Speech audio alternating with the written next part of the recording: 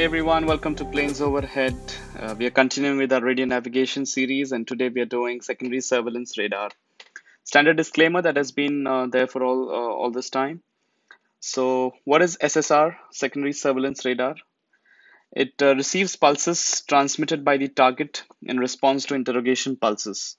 So, you have an interrogator which is on the ground, okay, and that is asking for information from the aircraft. The aircraft has a transponder, which is a transmitter and a receiver. So, once it is asked for some information, it transmits back to the ground station, which is called the interrogator. So it requires an aircraft to be fitted with a transmitter or receiver called as the transponder.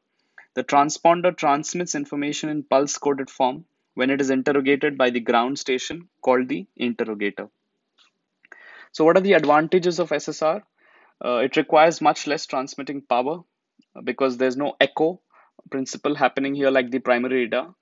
So that is the reason. Range is 200 to 250 nautical miles. It is not dependent on aircraft echo anymore. Clutter-free responses can be obtained because it's very specific to a particular aircraft. Accuracy is improved because it's point to point. It can indicate aircraft details such as ground speed, altitude, etc. It can also help in indicating emergencies, which we shall just talk about in a bit. So SSR frequencies and transmissions. The ground station or the interrogator transmits on 1030 megahertz. The aircraft transmits or transponds on 1090 megahertz. So by keeping separate frequencies, we are able to improve the accuracy and pinpoint which aircraft that we are looking for. The ground station transmits a narrow beam, which is specific to the direction that it's looking for. And the aircraft, however, transmits an omnidirectional circular pattern beam. Okay, direction in all directions the aircraft will transmit.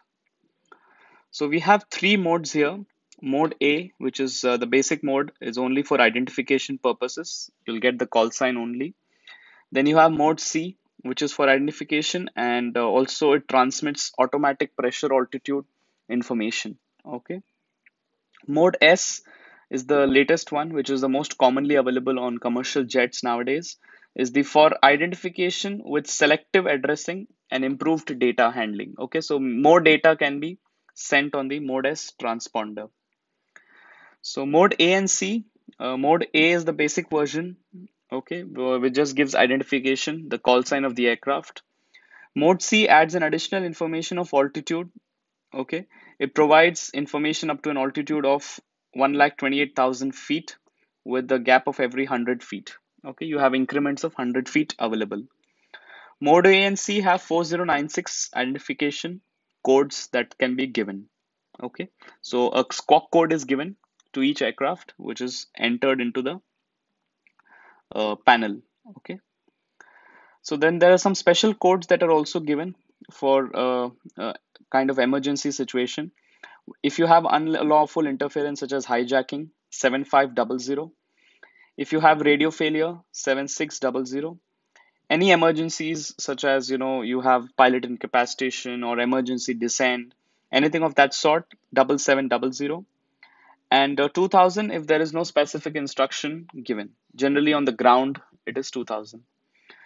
Then you can remember it as ICE, okay, interference, communication, and emergency in the order, just to remember it, 757677.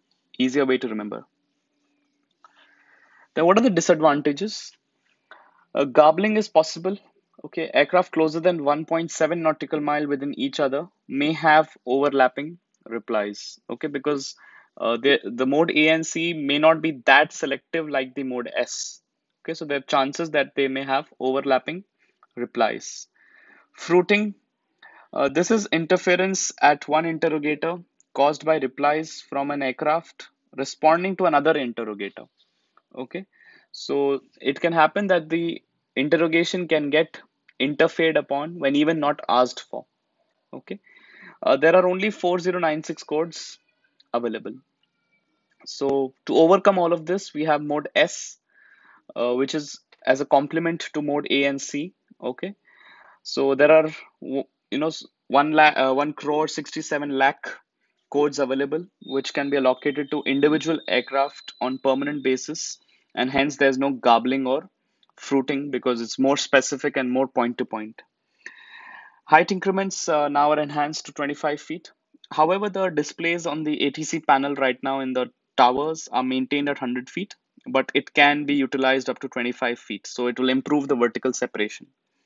Of course, voice communications are reduced because the amount of data that can be transmitted on Mode S is a lot. So you need to communicate less on voice channels like VHF. Okay, so yeah, that's it for this video. There's a quiz link in the description. Please check that out.